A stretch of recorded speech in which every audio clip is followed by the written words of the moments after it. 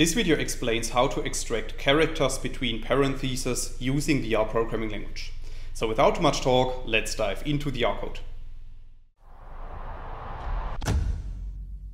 In this video I will show you two examples, and both of these examples are based on the character string that we can create with line 2 of the code.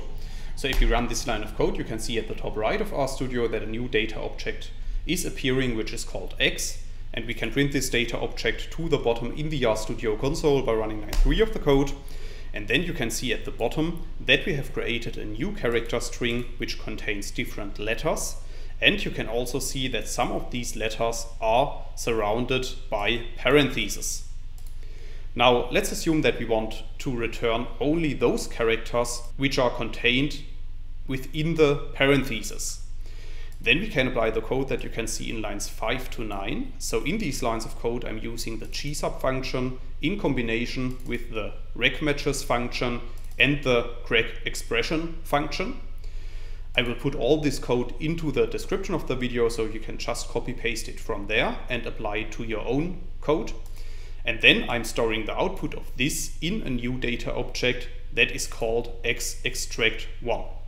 So if you run lines 5 to 9 of the code, you can see at the top right of RStudio that a new data object is appearing, which is called gexextract1. And we can print the output of this to the bottom in the RStudio console by running line 10 of the code. And then you can see that we have returned only those letters that appeared between the parentheses. And you can also see that this is a vector of character strings, because each element within the parentheses is stored in a separate element in our vector. Alternatively to that, we can also use the stringr package to extract characters between parentheses, as you can see in the next example starting in line 12 of the code. So first we need to install and load the stringr package, as you can see in lines 12 and 13.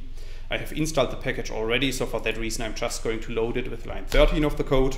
And then in the next step, in lines 15 to 18 of the code, we can use the gsub function in combination with the str_extract_all function of the stringr package.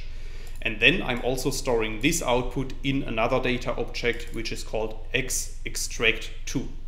So after running lines 15 to 18 of the code, another data object called gexextract2 is appearing at the top right, and we can print the output of this to the bottom by running line 19 of the code. And then you can see that we have created exactly the same output as in the previous example. However, this time we have used the str_extract_all function of the stringr package. That's all I wanted to explain in this video.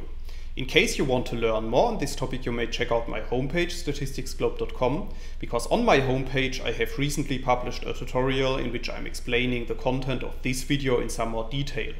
I will put a link to this tutorial into the description of the video, so you can find it there. If you have liked this video, or if you have any questions, let me know in the comments section below. I'll try to respond to all comments as soon as I can. Furthermore, make sure to subscribe to my YouTube channel to get notified about future video releases. I have already published about 500 videos on this channel, and I'm releasing new videos on a daily basis. Thanks a lot for watching. See you in the next video.